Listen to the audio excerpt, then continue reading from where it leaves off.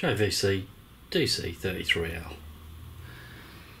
I bought this on eBay, not realising that on the back of the unit, it's all apart at the moment, there is a place there for an external power supply. Well, this didn't come with one. So I attempted using a small little power supply. They're built up with some crocodile clips, put these on the main board, dead as a dodo.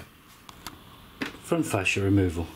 Press the eject button, and if you look inside there, there's a little black screw. That definitely needs to come out, otherwise it isn't coming apart. Take off the tuning knob and the other knob. Take those both off. Then on the bottom we've got 1, 2, 3 screws, and on the top of the unit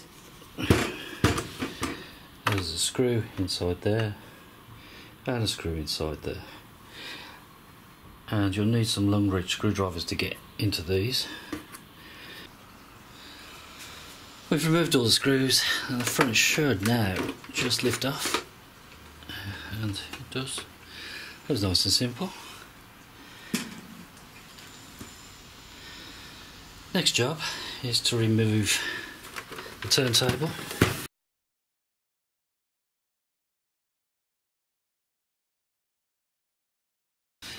And there's 3 on the back. The most important one is this one. Do this one first. This has a ribbon cable inside it, which needs to be disconnected. Oh, that one's not even connected. So that needs to be pulled out. It's a simple pull. And there's a screw here. And we should now be able to lift the whole thing away. To remove the cassette mechanism, if you're going to change the belts, obviously if it's on there, remove the tape counter belt. And there's 4 screws. There's one there, one under there, and one there. And when you remove that, the unit will drop down.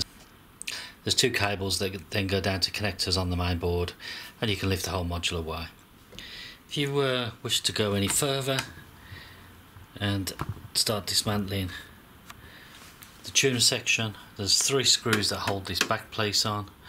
There's a screw there, there's a screw underneath this ribbon cable, and there's a screw down there. That'll allow this black piece to come away. If you then want to remove all of the boards, you need to remove these 2 tuner screws. That's a module on its own that slides out, and on the speaker there's a further 2 screws which you need to take those off, and that'll allow the main board to slide out once you have removed the cassette deck. And behind the cassette deck there is a mechanism for the record. You need to take that off, and behind that there's a further screw. I'll show you that once I've removed this.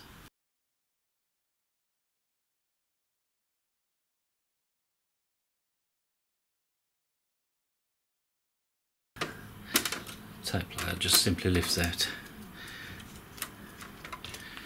and the connections on the main board are just these 2, and these just simply lift off. The other thing you will need to take off if you're going to take the main board out is this, I believe it's the record mechanism. Once you've removed this cassette record lever, I'll take it off, and just behind it on the back of the connection socket there's 1 more screw to remove, and then once that's removed then everything can just slide out. And it's quite simple then to remove the board. Comes out as a whole module. Do want to be careful with the wiring on there. I don't want to dislodge that too much. And as you can see, it's in need of a good clean. What I've noticed is that fuse down there is blown, so I'm going to have to get the meter out and probe around a little bit and see what I can find the problem is. I think I've got quite a lot of work to do on this unit, but first of all I think it's get it de-dusted, cleaned up. I've got to take apart. That bottom cog doesn't look right to me, it looks bent. The front just needs a good clean up. To take the front off, make sure you eject the cassette door, otherwise it won't come off the front. But to be honest, it's one of the simplest ones I've ever taken apart. The whole thing is quite modular and just slides in and out with a couple of screws holding it here and there. Quite a good design really, for simplicity, for changing belts. And we will be doing the belts on the turntable and the cassette deck. But as I say, let's get back to the main board, and I'll just give you a quick overview of this board. Anybody needs it for any such reason. This part's a little bit loose now because you had to remove the screws that held it to the chassis. And at the bottom of the board, let's have a quick look at that. Can't see anything obvious at the moment, but I've got to do a full cleaning and probe around a little bit with the meter and find out what the actual fault is, what that fuse has blown. From the terminals, I'll put the crocodile connectors, positive and negative, trace that through up to the fuse, fuse blown obviously, replace the fuse, then check the power switch and then traced it through to Q227 and Q228. 12 volt was on the one side but no 8 volt on the output, or no 12 volt on the output. So then we decided to remove those and test them. That reads fine, no problem whatsoever. And it's the same for both transistors. When we tested those, they seem to be okay. So then I sort of had a probe around on the board, and I got some strange readings on D215 and D216. So I've taken those off and we'll give those a test.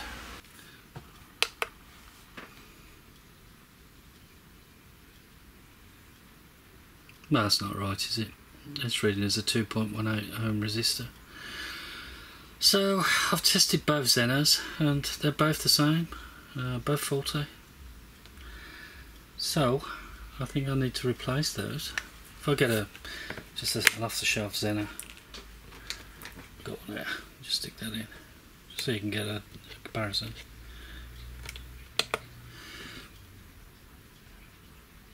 There you go. That's what it should look like. Okay, so it looks like both Zenas are blown. Board's been cleaned up. Just use the air compressor just to clean it up.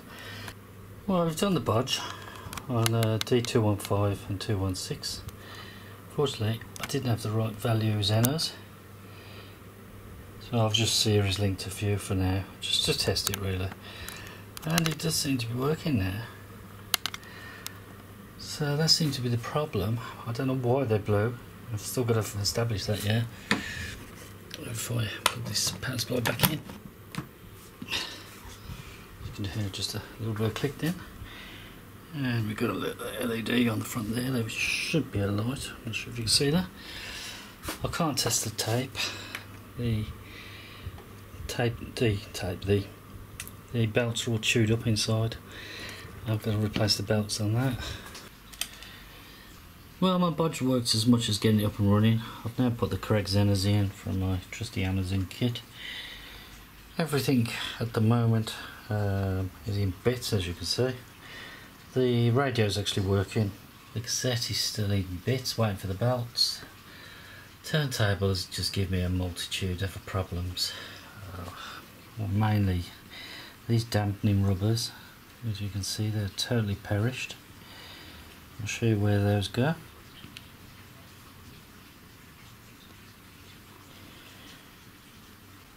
These rubbers, as we said, were totally corroded or rotted, whatever the rubber does. And there's 4 of those, and they're actually on the main deck. There's one here. I'm not going to take it all apart to show you, but there's one there. There's 4 of them in total, and basically they're attached to this main arm, and it just gives it a bit of lift and float. Now, unfortunately, because they're totally rotted, it allowed this section here to drop down onto this plate, which is part of the sliding mechanism.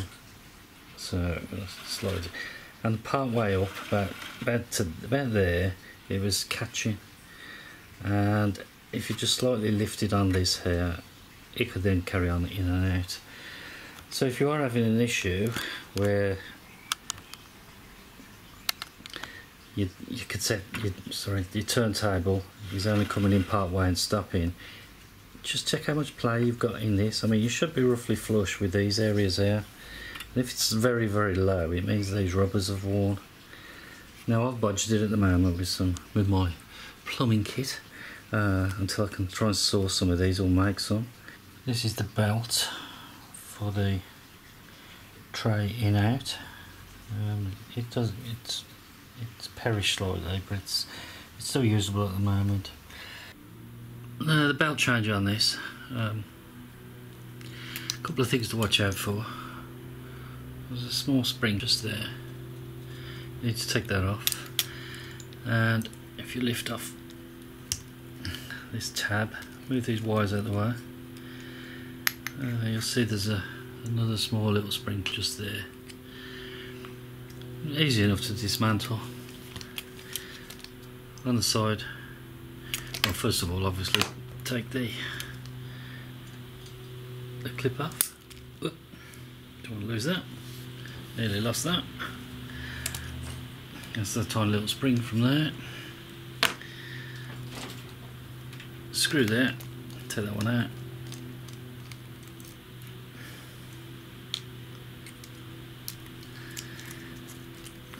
Two screws on the motor. And careful, there's a little earthing tag. And that allows the motor to lift away. Now normally belts will be connected, but obviously they're not on there now because they've perished away on this, and I've picked them out. And then the other thing to do is to take off this screw, which basically is holding that clip on. It doesn't do anything else other than hold this little bit of circuit board in. So put that to one side. Remove this screw and just be a little bit cautious. It's a different type of screw. It's self-tapping sort of thing into plastic, and just gently lift up this plate, and then you have access now to do the belts. So we can lift out and you can do the belt that's underneath there, which is ready from there onto this little wheel here. The turntable belt's simple enough to replace. There's a small circlip just on there, on the centre. Just need to remove that, just a pair of pliers or whatever. I have loosened it to make it easier, because these do have it springing off. Just remove that. If your belt's there already, just take the pressure off it down there, off the motor, and just lift the platter, and there's your belt. And obviously then it's just the reverse for a reassembly. That's a nice quick simple one. Your main problem's going to come if you need to do the slide in slide out tray one. To change the tray belt, this is the hard bit. What you need to do is, if you can, just give this a very gentle push. As soon as you can get your fingers in by the motor, start turning the motor so you can actually start to see the belt. Don't keep pushing on this, because you'll just hear a ratcheting noise, which is all you're doing is grinding the cogs. Next thing to do is to then lift off the belt. If there isn't a belt on there, you're fine, you can just push it forward all the way. Lift the belt off. We've done there. Now you'll find this pushes nice and gently free and easy, and then you can take the old belt off and replace it with a new one. And that's the original belt that came off. I'll show you how it's threaded on.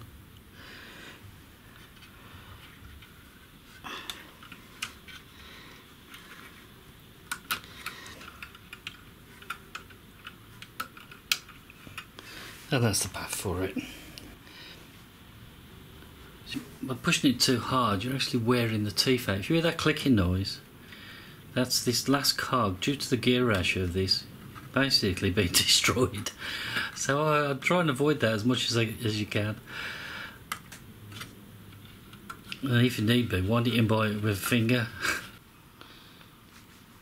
Well, my belts have come.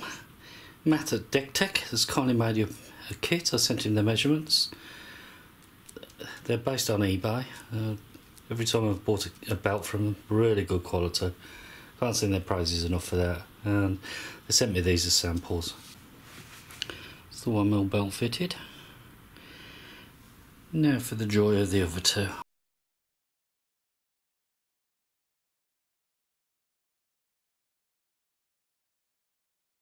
There's the two belts fitted. That was quite easy to do. I was expecting it to be a bit more difficult than that. Let's just get these motor screws back in.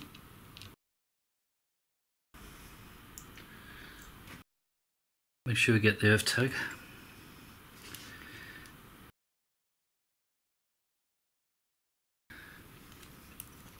Get this plate back on.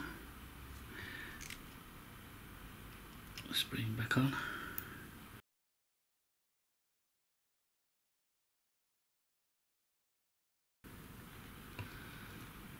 And let's get under there like that. There we go.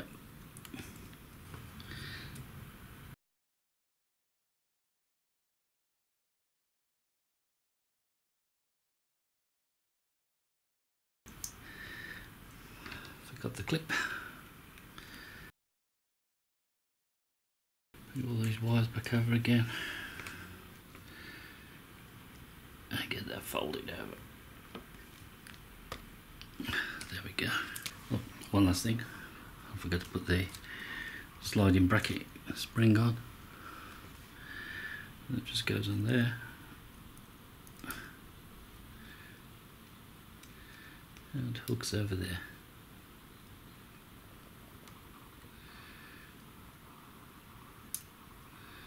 There we go, that's back on. Let's get this connected. There's a short connector which goes onto this side, and this longer connector over to there. So, should be ready for a test now. Well, it's all wired up.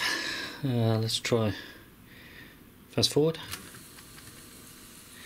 That's fast forwarding fine. Stop. Rewind. Fine. Play. It is playing, but I've turned the volume down because, as I said before, YouTube are quite strict on their copyright rules there. So I've turned basically the sound off, but it is playing. I have tested it just prior to showing you, so that's working fine. Well, I've done a few cap changes, mainly around the power supply area. How many main tools you're going to need? Soldering iron, some solder, and a desoldering tool.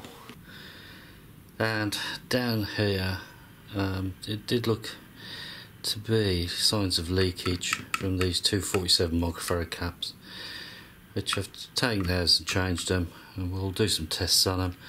I have tested each of the caps that I've taken off, that I've changed in the power supply, and they're still in spec and they're still within tolerance.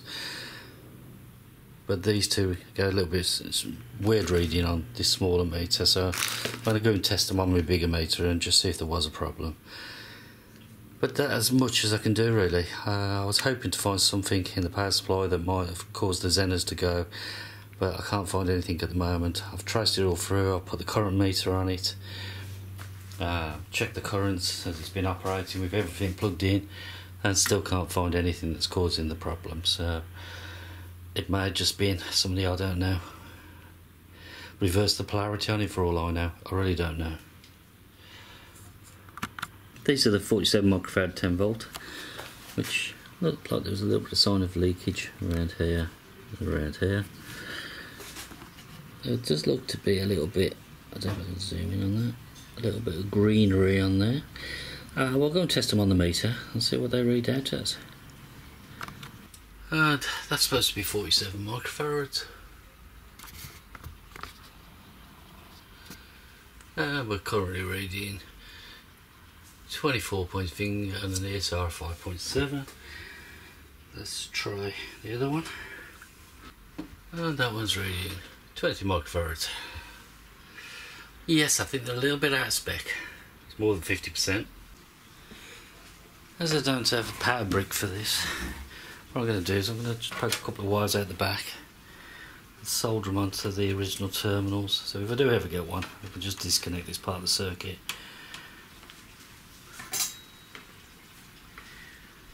Well, it's just simply a question of soldering the two wires. Already tin the joints. I don't really want to be destroying the radio. I want to keep it as original as possible. And of course just disconnect those if I have to get a power brick, but if not I can just run it for external power supply. Now let's carry on putting it back together. Let's put this thing back together.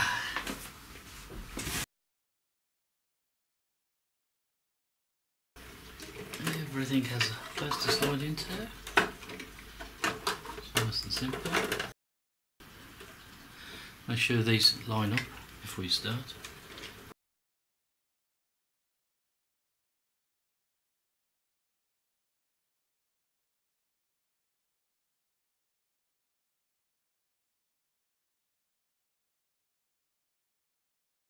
And these will be my power supply leads, so I'll just have to run it off. Small power supply which will actually drop inside there quite nice, but I do want to keep that original space. So I need to put this piece back on, which drops into there, and it's part of the that's operating there, so get the screw on.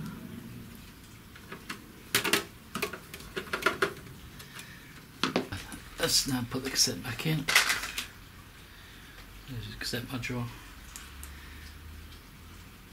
And connect the two wires, or terminal blocks rather.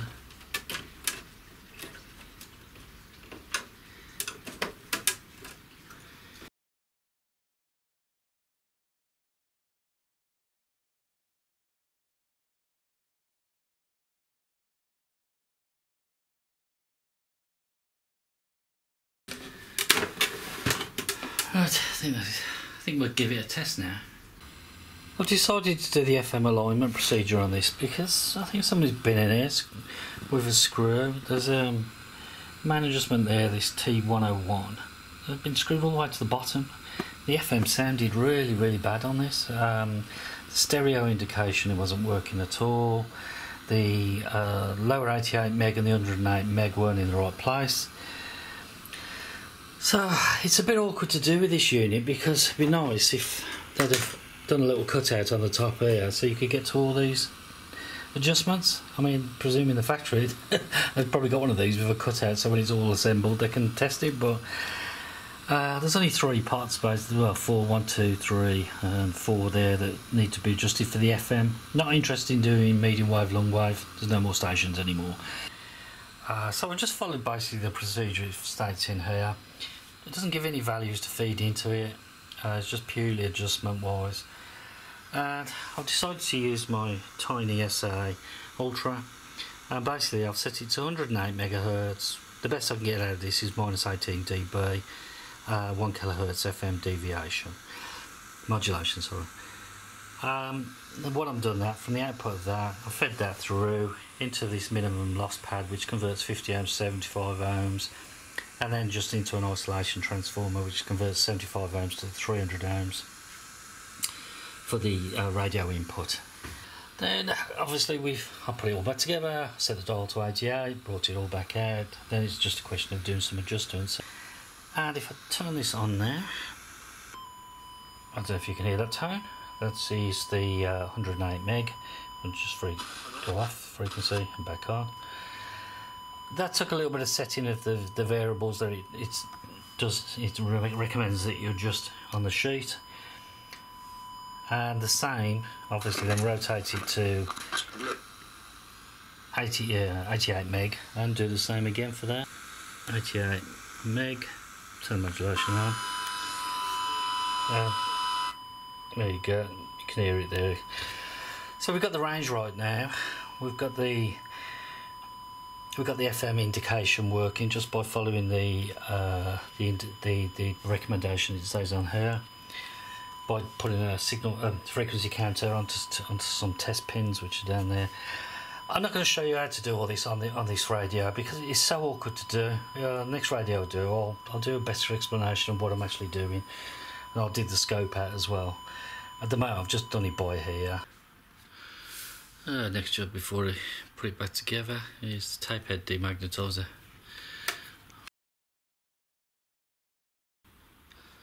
It's reassembly time. Let's get the deck back on. I've slightly left the deck out a little bit just to help me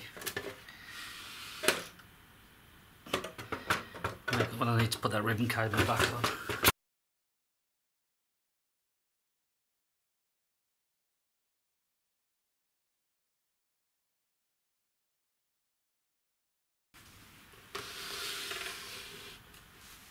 We've got 3 screws to put in now, and then just that ribbon cable to put on just there. Got the wire in. Last thing to do is put this back on, and simply just clips it into there. Then I would strongly suggest you give it a test before you do any more. Right, we'll put it all back together other than the front, so I just thought we'd give it a quick test just to make sure. FM's working fine. If we select phono, bring them out. Oh, wait all day for that. Play.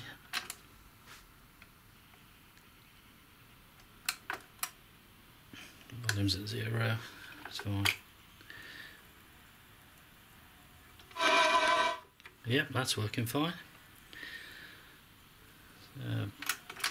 Turn that off. Stick a tape in. Just clamp that back off. Send him back in.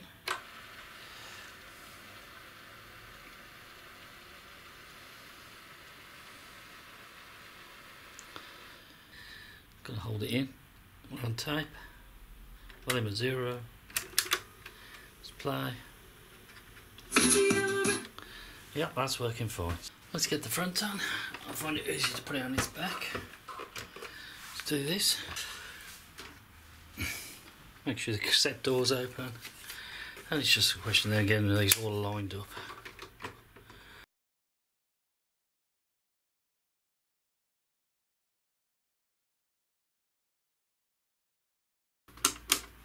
That's all in. Don't forget this most important screw. One goes in the cassette mechanism. And then you've got your 3 screws at the bottom.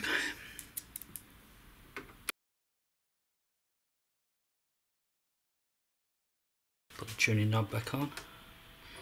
Oh, I think I'll clean that first. And the same with that one. These 2 larger screws at the rear. And again, I find it easier with this. Down into its front. Just put something underneath there.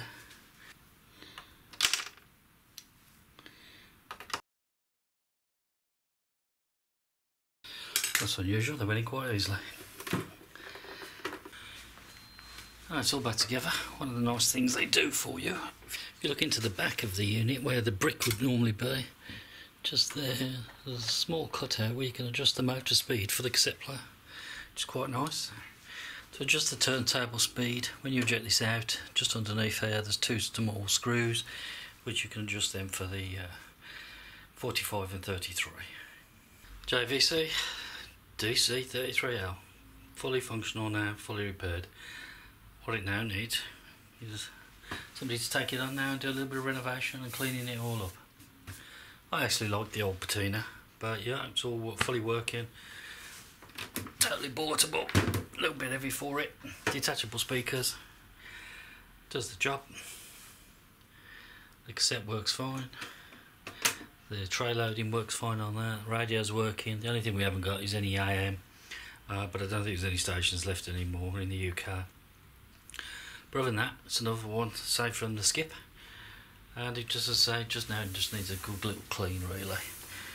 I might take the speaker grills off, meshes, and clean the inside of the speakers, but it sounds okay, to be honest, for what it is. Well, I hope that helped. If anybody's got one of these,